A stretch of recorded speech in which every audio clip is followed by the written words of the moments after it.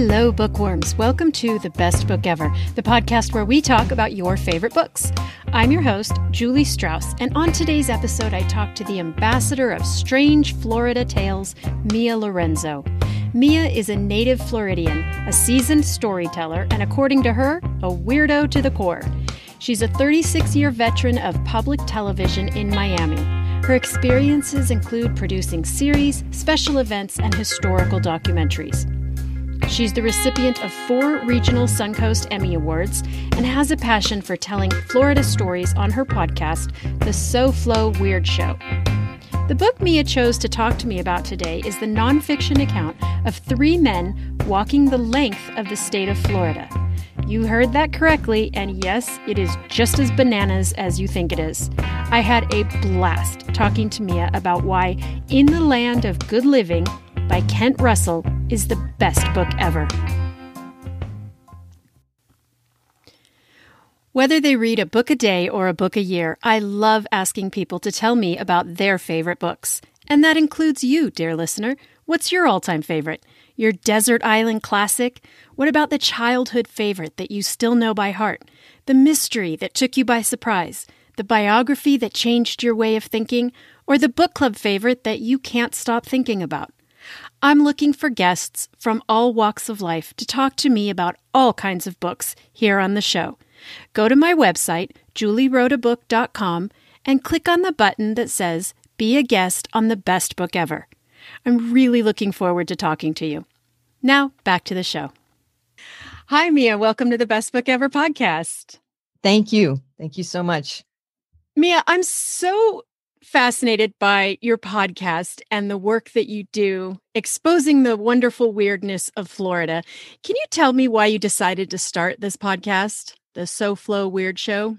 My roots are in television. I'm a 36-year veteran of public media here in Miami at a station called WLRN.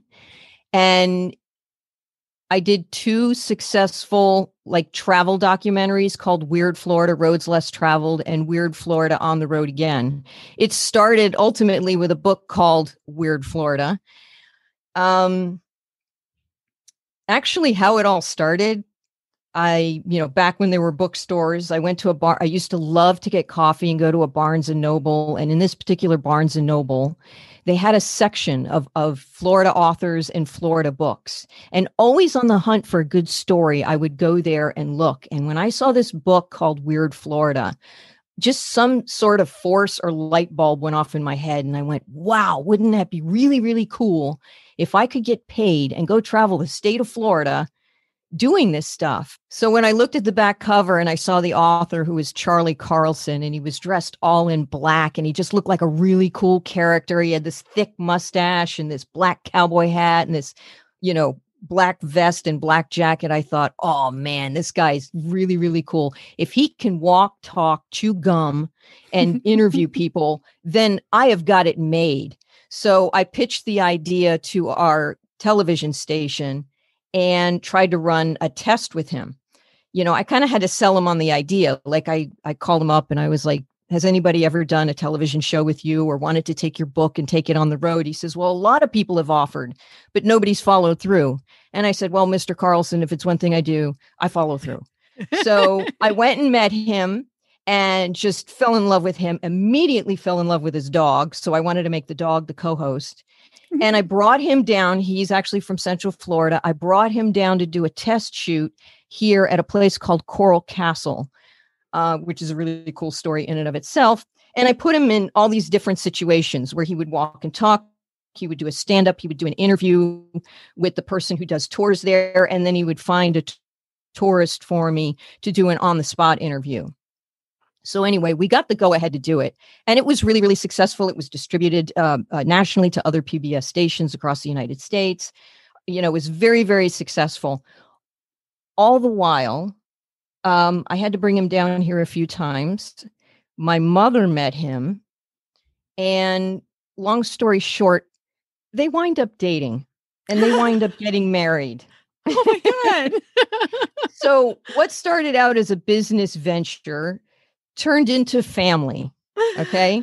So we successfully do another Weird Florida, On the Road Again. a few years later. And at this point, Charlie got sick. Charlie has multiple myeloma, which is a cancer of the blood plasma or blood cells. There's really no cure for it. And as he was going through treatment and everything, my mother thought, you know what? She's looking on Amazon. She sees a little podcast kit. She says, because every day, no matter how Charlie felt, he would go to the computer and write stories or thoughts or whatever. And she thought, well, maybe if I can get him to do a podcast, he doesn't need to expend the energy of traveling and doing this, that, and the other, but he could still get his stories out there. Well, sadly, that didn't happen. And Charlie wound up passing away.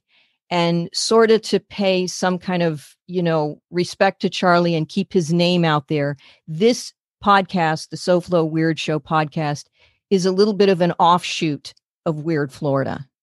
And it's really to honor him.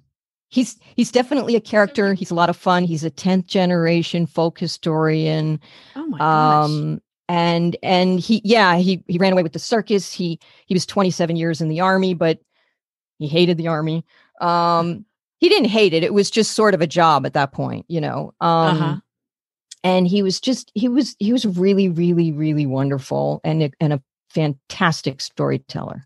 Charlie is a historian first and foremost, and he had written several history books that didn't nearly sell as much as when he would put a weird spin on it.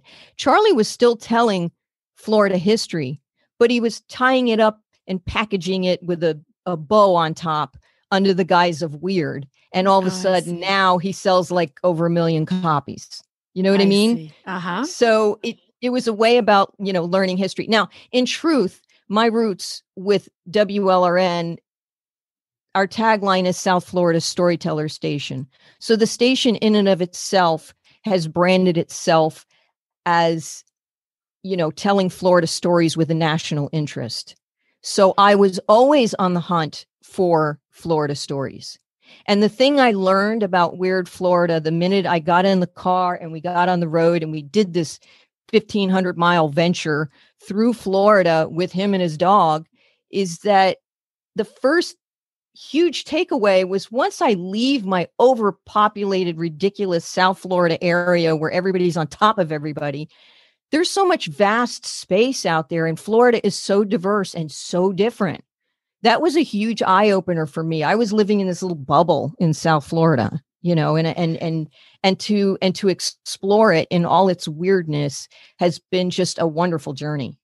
I was never really aware of the distinct regions of Florida. And I don't know if this is just because I'm on the opposite coast of you, or if maybe this is sort of the general American perception of Florida, but I always think of Florida as Miami Beach, Disney World, and the rest of Florida.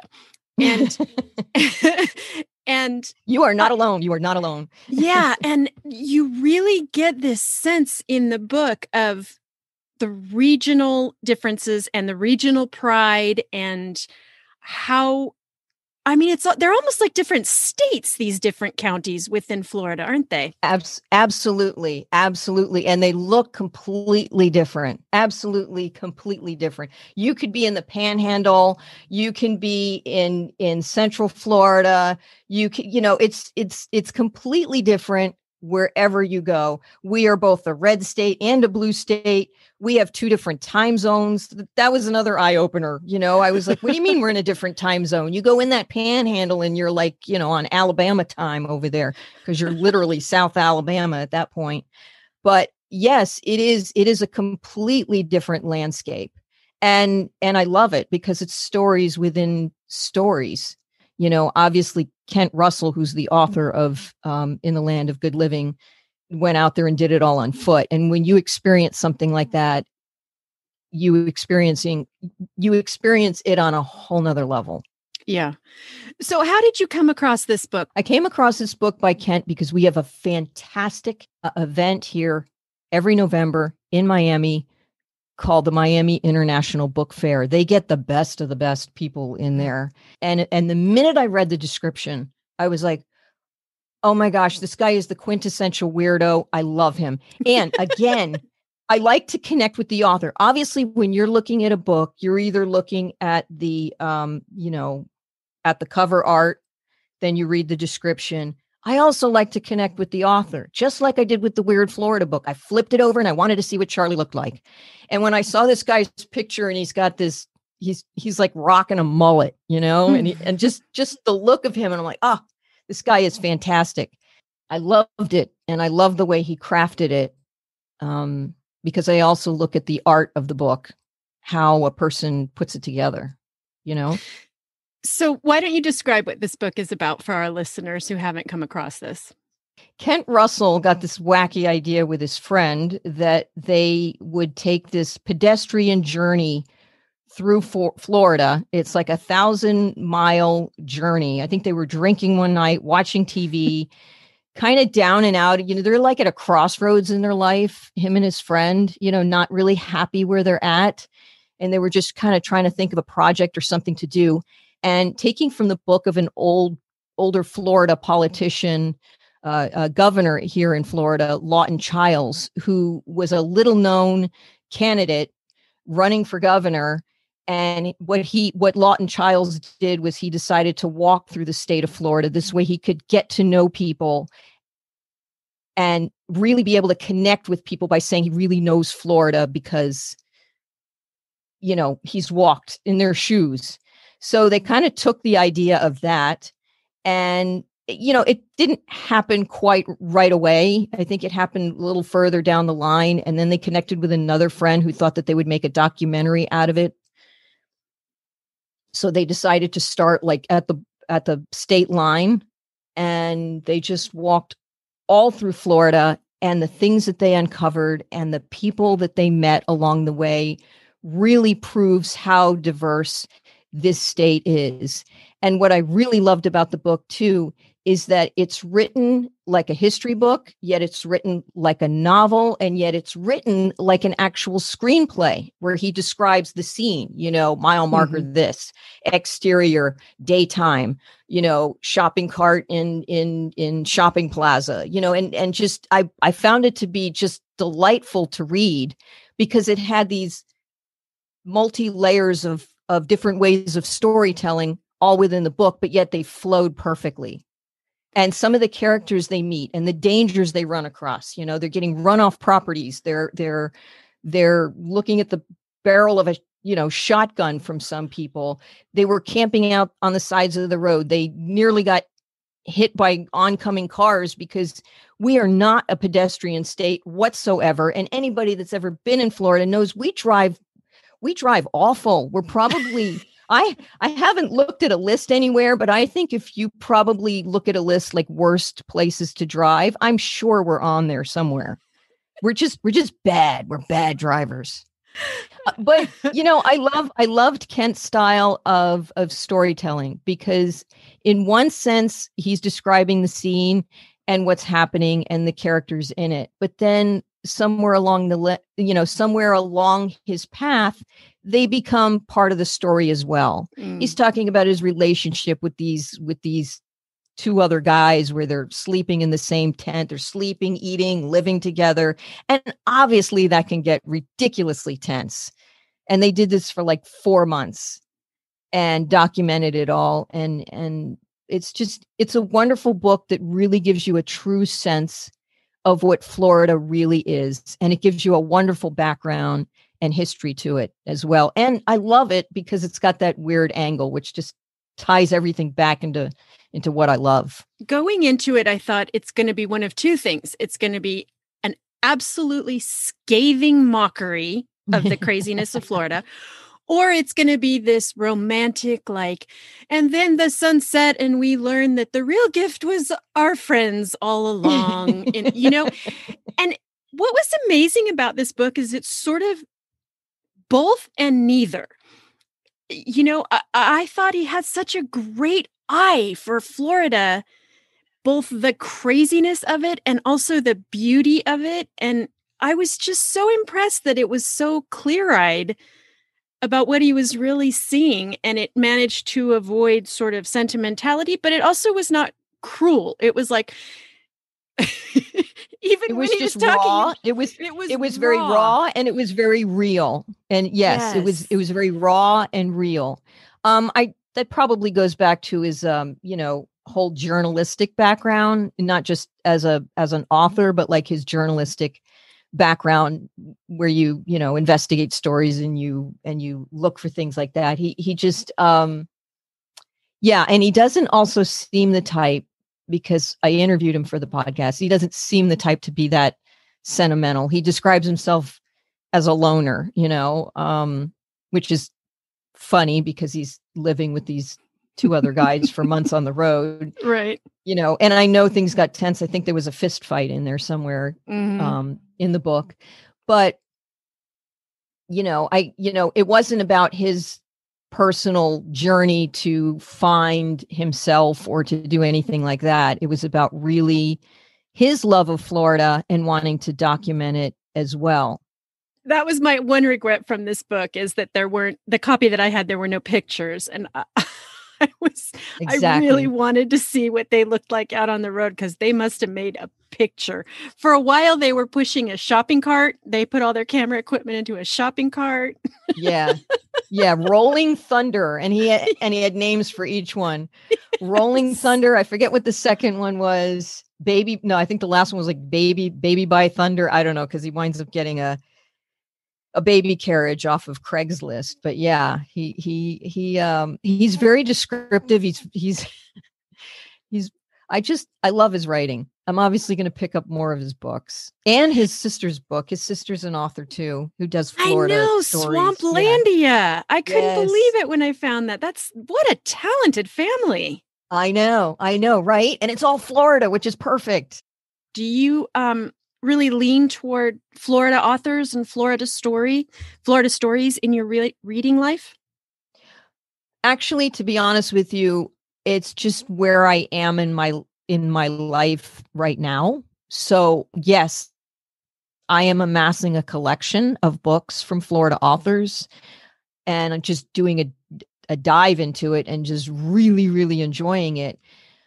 But again, going back to my roots in television, a lot of the stuff that I've read in the past has to do with research or documentaries. There's so many things that I've worked on over the course of so many years, and reading is just part of the job.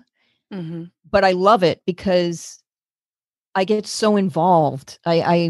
I find out new things, and then I get so excited. So, I mean, part of me loves that nonfiction thing of learning and uncovering some hidden story that's true, that's, wild. But I've also enjoyed Heather Graham, like a little romance novel, crime things, James Patterson, things like that. But I think for the most part, where my life has led me is to read stuff mostly through work. There was another book that I read that really sticks in my mind. And unfortunately, I don't have the book because it was the type of thing I checked out of the library. And I was doing a story on Martin Luther King and his experiences here in Florida. And I was interviewing John and Patricia Dew, who had a lot to do with civil rights back in the day. Patricia Dew being with Congress on Racial Equality. So she and her group in college were doing the sit-ins at the diners and things like that. And John Dew, and I think this is how they met, his involvement with college was with NAACP. So the people were getting arrested with the sit-ins. NAACP, because he was a pre-law student, was helping to get these people out of jail. That's actually how they met. So I pick up the book written by Patricia Dew and her daughter, Tananarive Dew, who was a writer for our newspaper here, the Miami Herald.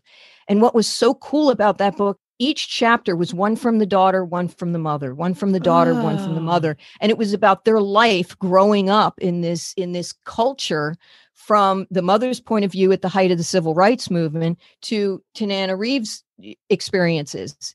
And again, I love looking at the craft of how a writer puts it together. That's what I really loved about Kent Russell's book as well, because I told you it was like 3 different themes in one book. Mm-hmm. So to me, that was a fascinating book to look at one generation and then another generation. It was just so clever. I love stuff like that. Mia, what are you reading these days? Are you reading for pleasure right now, or are you reading for research for your work? I'm about to embark on No, I'm not about to. I am embarking on a big project with a local historian here, an author who has just written a book, or it's going to come out. Miami is about to turn 125 years old. The anniversary is July 28th. That's the day that Miami was incorporated back in 1896. And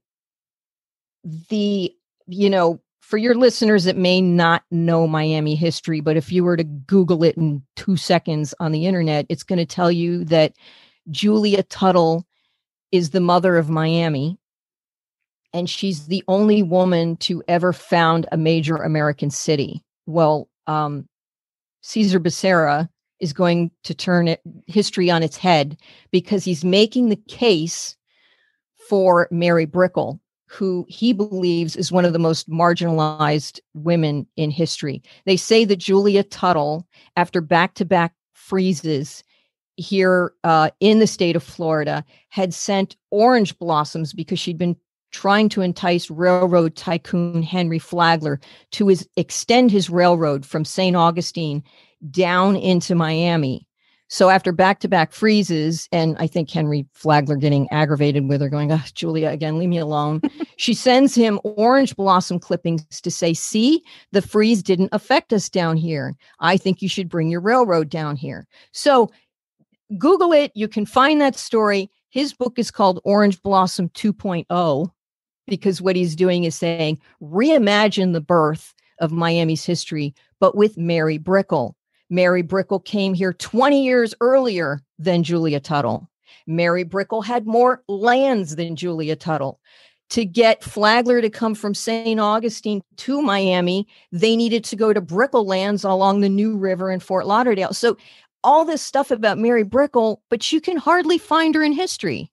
So I'm totally attracted to that because here we're just turning history on its head. I think sometimes when history is being reported, it just gets researched. And if something's wrong in history, it's just deemed to get repeated over and over and over and over again until you have somebody like Caesar who goes digging. And he's been researching it for 25 years, and he's actually gone into the Brickell's footsteps all the way back to Australia. He's actually journeyed back into their shoes, met their ancestors, everything, and has amassed this collection that's going to really confront this topic and put it out there. So that's like a mission of ours now, is to get Mary in the history books, in the classrooms even. So that's kind of where I am right now. So it's not so much for pleasure, but it is very pleasurable. Like, it's not like, oh, I'm going to read this, crime novel to escape. Mm-hmm. It's pleasurable because I have like an end game. Do you have a sense of why Mary Brickell was pushed aside? Yes. Julia Tuttle was very outspoken. She was the hobnobber.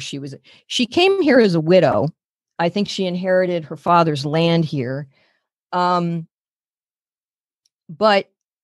she was the type to be out there, within groups and within people. The Brickells pretty much kept to themselves. Mary was a very savvy businesswoman. And there was a little rift between Flagler and the Brickells. And truthfully, Mary winds up taking over a lot of the business dealings. They think that William Brickell may have suffered some kind of mental disorder. I mean, none of that is really proven, but like early signs of dementia or something like that. So even though they were together in doing business, it was, you can see Mary's signature on all these documents. She kind of, she was really the spearhead behind everything. But they came here 20 years earlier. They were on the south bank of the Miami River. They built a trading post to trade with the Seminole Indians. Like, they have more history here than Julia Tuttle did. And Julia Tuttle winds up, I can't remember the exact dates, but she winds up passing away not long after Miami's incorporation. So I feel like this short-lived period of Julia Tuttle, and yet she's got all the she's got all the notoriety, or, all the recognition rather. Well, I can't wait to hear what you do with this. This is so interesting. Yeah. It's going to be exciting. He's also offering this time capsule. It's a crate. It's called, it's got authentic Miami memorabilia within the crate. It's like a living time capsule right now. So that's like, Sarah is doing that. Yes. Oh, okay. Okay. Yeah. It's a whole event thing that we're leading up to Miami's 125th anniversary. So I'm kind of immersed in that, and yeah. It's fun. It promotes Florida, and it gives it that little like dig in the side. Like, no, Miami history wasn't quite, what you thought it was. Now, let me ask you, how do you battle the crocodiles? And the reason I ask that is because there was a lot of crocodile talk in this book, and I've only been to Florida once. I stayed in Port St. Lucie. My husband was on a business trip, and at the time, my son was an infant. And I would just drive around during the day and look for manatees. And I went to visit my husband at the office where he was working that week. And there was a little sort of like a pond behind the office. And I was standing there holding my baby and looking into the water and going, oh, look at the little fishies. And you know what you do with babies. And then this man came up to me and said, you need to back up.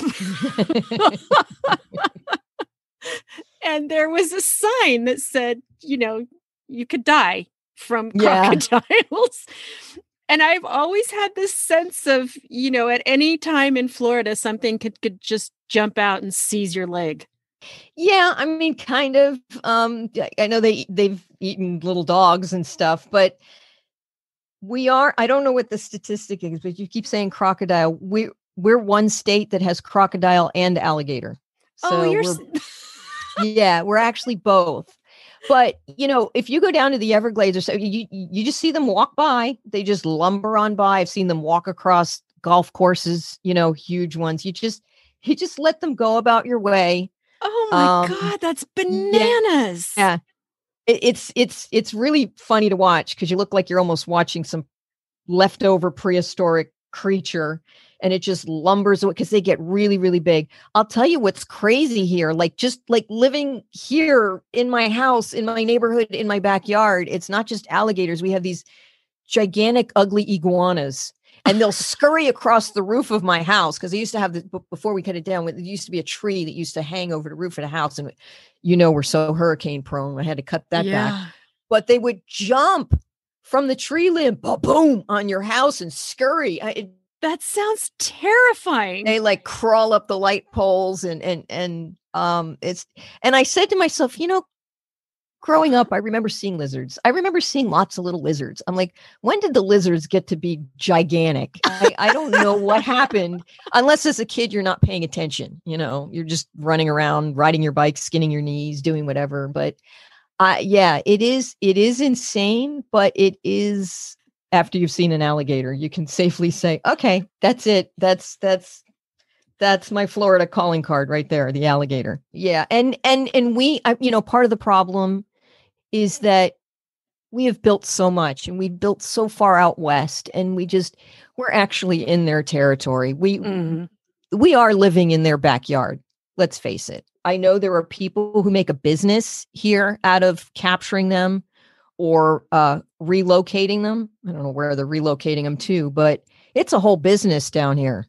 Since reading this book, I have such a sense of the state as there's such an individualism there that despite all of these things that are telling you not to live there, like the hurricanes and the gigantic reptiles and the heat and the mosquitoes, most rational people would go, this is not a great place to live. And that was the great thing about this book, is you get a sense of a population that goes, God damn it, I do what I want.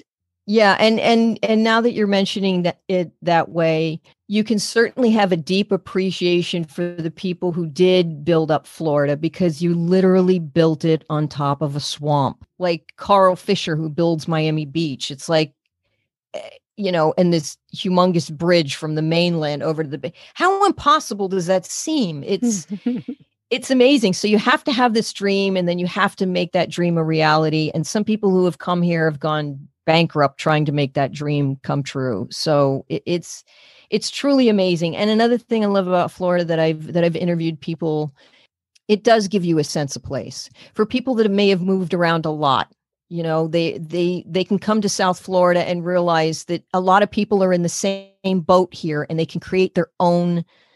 They feel more at home because within their own community and their own people. We have Little Haiti, we have Little Havana here, we have Cayocho, we have like all these different places and cultures that can make you feel home, even though you're not in your original homeland. But I love this state. I will always love this state. I mean, I kind of like Kent Russell says, he loves and loathes the state. Kind of feel the same way. You have the love-hate relationship going on. Why don't you share where my listeners can find your work and your wonderful podcast, which I delight in? Okay. Yes. I'm on every major platform, wherever you get your podcast. You can listen to the SoFlo Weird Show, or you can go straight to my website at SoFloWeird.com, where I've got other interesting Florida stories. You can look at all kinds of stuff on there. If you want to find us on social media, you can search at SoFlo Weird. We have a SoFlo Weirdos Facebook group, and we share stories every other day about Florida. Mia, I want to thank you for introducing me to this book. It was so fun to read, and I want to thank you for joining me today. It's just been a delight talking to you. Julie, thank you so much. You're a great conversationalist too. Thanks for listening, bookworms. For more information on this episode and links to all the books we discussed, go to our website, bestbookeverpodcast.com. You can also follow us on Instagram at bestbookeverpodcast. I'm your host, Julie Strauss, and you can find me everywhere as Julie Wrote a Book. Remember, whenever you are book shopping, help support indie bookstores and this podcast by using my affiliate link at bookshop.org/bestbookever. Bookshop's mission is to support local independent bookstores, and if you shop using my link, I'll get a small percentage of your purchase at no extra expense to you. Thanks for joining me today, and I will see you at the library.